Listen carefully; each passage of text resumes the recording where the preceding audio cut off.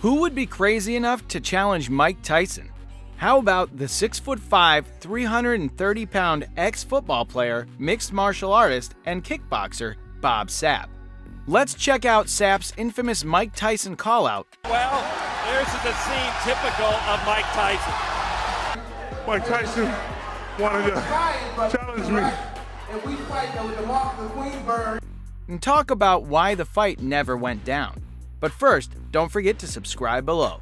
I'm guessing you know who Mike Tyson is. The youngest heavyweight of all time, Kid Dynamite, trained by Cus D'Amato. Sure, he's had his share of legal troubles and controversy, but Tyson kept his cool the night he was called out by kickboxing star Bob Sapp.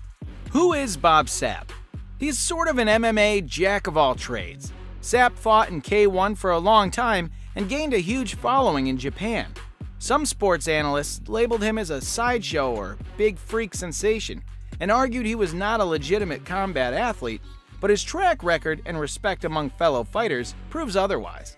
Sapp had a phenomenal figure and unique bull rushing style that devastated his opponents. Then again, so did Iron Mike. There's no arguing that both these guys have extensive highlight reels filled with excellent displays of athleticism, heart, and most of all, brutal knockouts. But let's get to it. The incident between Sapp and Tyson occurred at a K1 World Grand Prix at the Mirage Center back in 2003, when Mike Tyson stepped into the ring after Sapp had landed a controversial knockout win over Kimo Leopoldo. Sapp had called out Tyson, and Tyson responded by storming the mat. As soon as Tyson stepped through the ropes, Sapp charged at him and threw a wide swing. It didn't land, and people quickly gathered between the two fighters to separate them both. From there, some banter was exchanged, but it was clear that Mike Tyson had control of the ring and the crowd. If you watch the video closely, you will see one reporter begin to ask Bob Sapp a question, but once Tyson speaks, the attention of the arena shifts his way.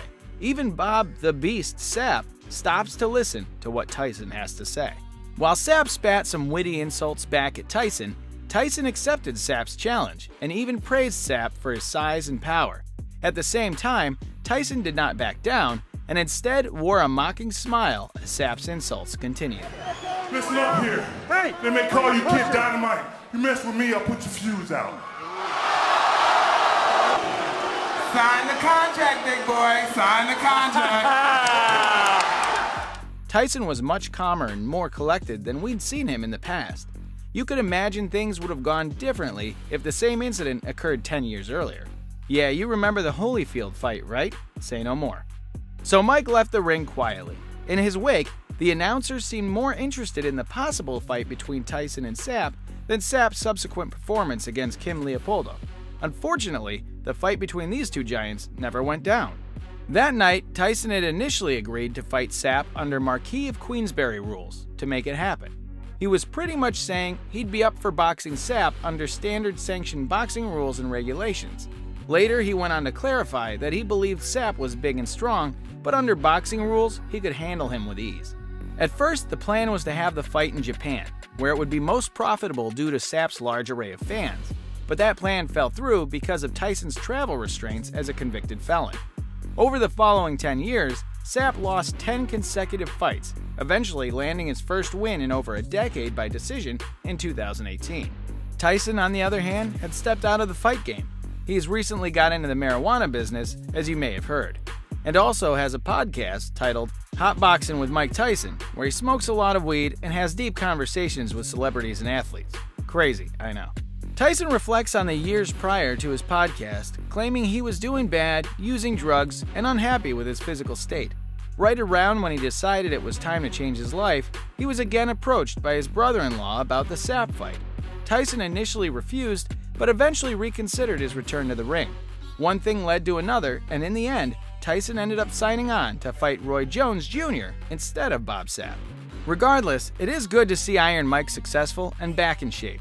Sapp ain't doing too bad himself. He's starring movies, did a Real Sports episode with Brian Gumbel, and even fought under Ryzen in Japan just a few years ago. Still, can you help but wonder what would have happened if a fight between these two went down? Who do you think would win? Bob the Beast Sapp or Iron Mike Tyson, the baddest man on the planet?